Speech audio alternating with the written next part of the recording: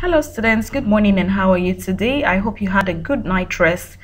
Alright, so this morning it's time for study again and we'll be having math. Alright, so get all the things you need. Get your books, your pencils, erasers if you need them. If you need to take some notes down, please get your math notebook so you can take some notes down and you can always revise them. It's always good to do that because it helps you to remember. Okay, so today we'll be looking at lesson 11 and unit 1. We've done that before, but we'll have a review of it so we can understand better. And if you're just joining in the class, then you can watch the previous video, and if you see this also, it will help you to have a better understanding. We're looking at the units of length. We'll have a revision on it: units of length, mass, and volume. Your student book, pages 194 to 197, and the workbook is from pages 179 to 186. Our objective. Now we're going to differentiate each of those measurements, and then we'll look at length. We'll identify the units for measuring length. We'll identify the units for measuring mass, and we'll all equally identify the units for measuring volume or capacity. Then the last thing we'll do is to try to convert units of measurements. All right, so let's get to the lesson.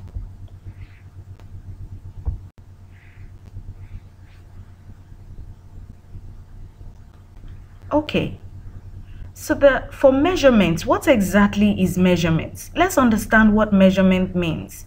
To measure something means you want to know the size, you want to know the weight, or maybe you want to know the quantity of that thing, so you want to measure it. My sister comes into the house and I only have a bottle of soda with me. I have actually opened up the soda and I'm drinking it already.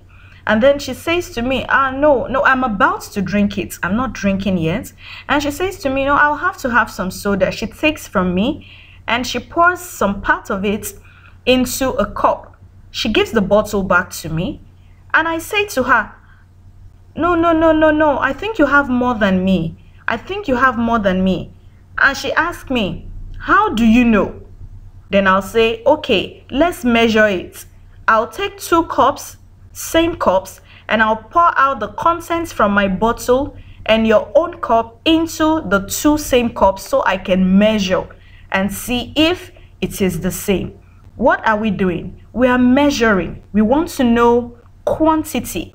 So that means we're trying to see the volume or the capacity of the contents or the drink, the soda, in the cups we are putting them in.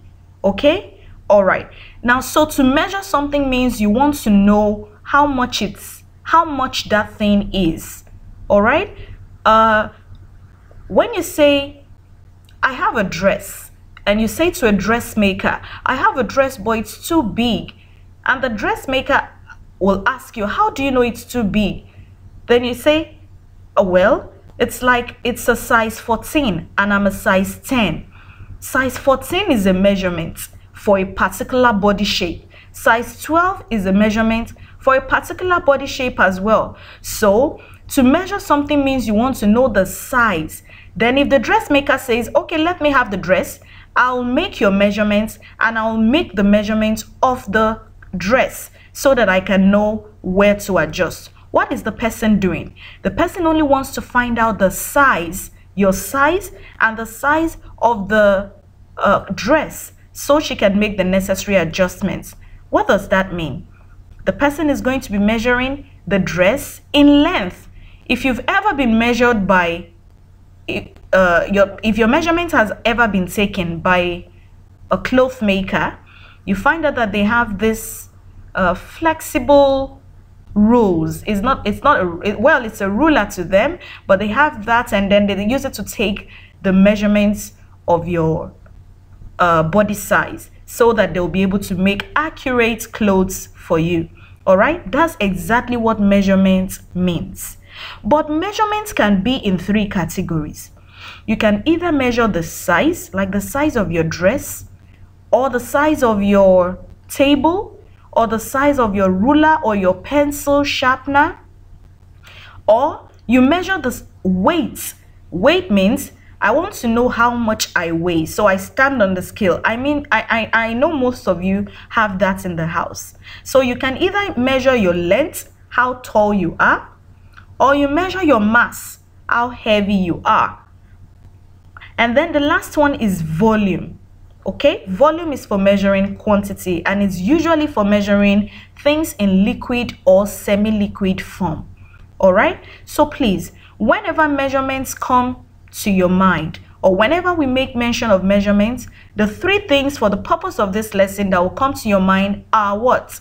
I can either measure in length, that's how high or tall, or I measure in mass, how heavy or light. And finally, I can equally measure in volume. What is the quantity? How much is it? Like, is it halfway full? Is it empty? That's what volume measures. All right, then, now that you understand that we have three ways of measuring things, another thing is, for each of those ways of measuring, we have some units. Now that you know that you can measure your height in length, now let me ask you, if I asked you, what is your height? You already know that the measurement we are talking about is length. But would you tell me my height is 5 length or my height is 5 high? No, there has to be a unit for you to use. So when you're measuring your height, how tall or short you are, there are 4 units that we use. We use millimeters, centimeters, meters, and kilometers. I shortened them to MCMK so you can always remember quickly. So when we talk about measuring how tall or how short, you remember that MCMK are the units we use. And what is MCMK? Millimeters for measuring very tiny objects. That's why we said it is a smaller unit. Centimeters for measuring objects that are a little bit bigger. That's why we said centimeters is bigger than millimeters, because it measures in, it measures a little bit bigger objects. Then meters is for large objects. Okay, so kilometers finally is for measuring only distance and roads. Okay, so what does this tell you? Kilometers is the largest because it's very large. It's measuring something very large, and it measures only distance and roads.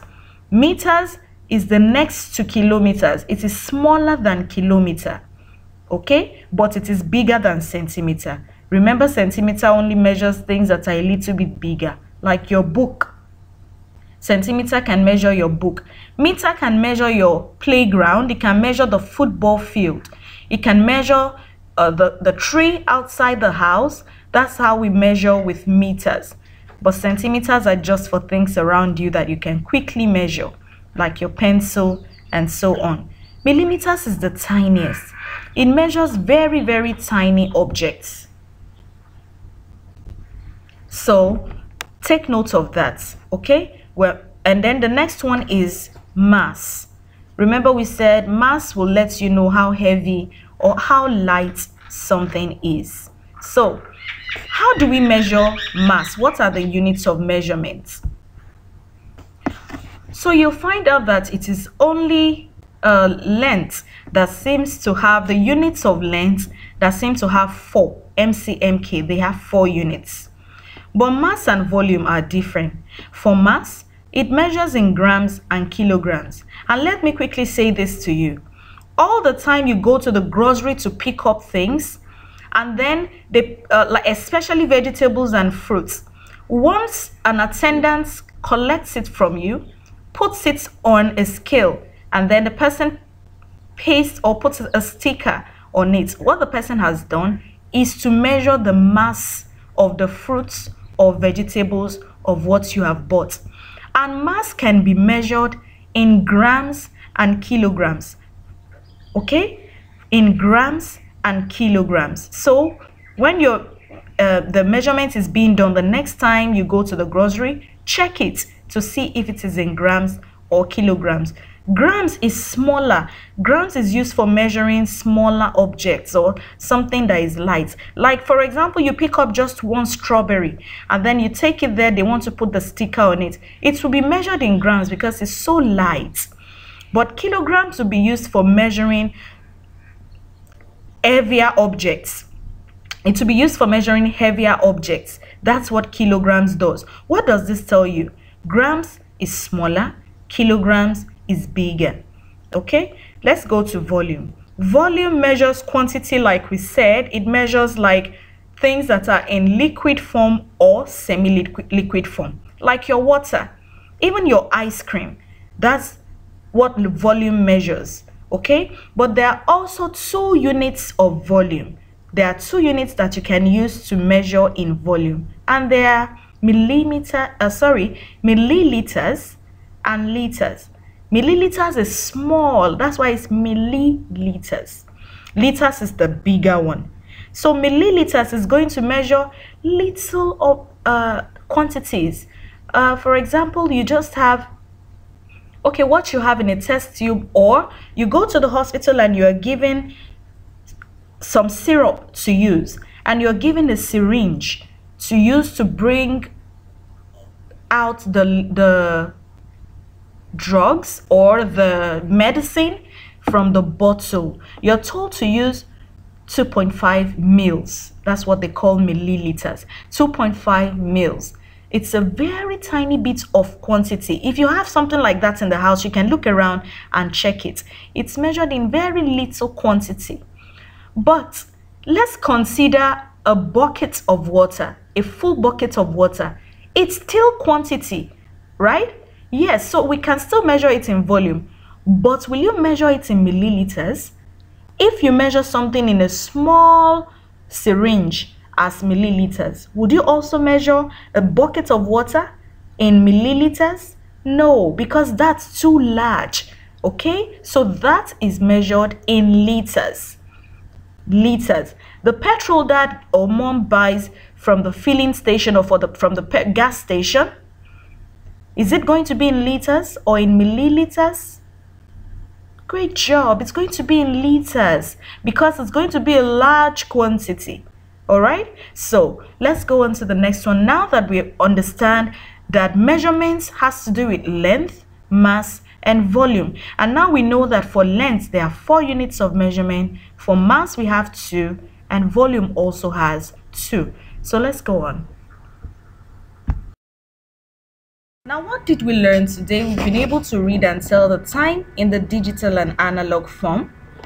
We were able to tell the difference between the AM and PM hours.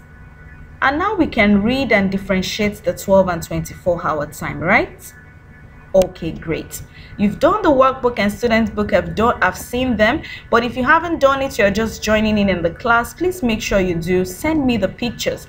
It is important because the attendance on the comments you make on the videos on YouTube, the homeworks you send will determine the scores. We're actually making your grades with them. So please make sure that you do all the homeworks and send them to me on Class Dojo.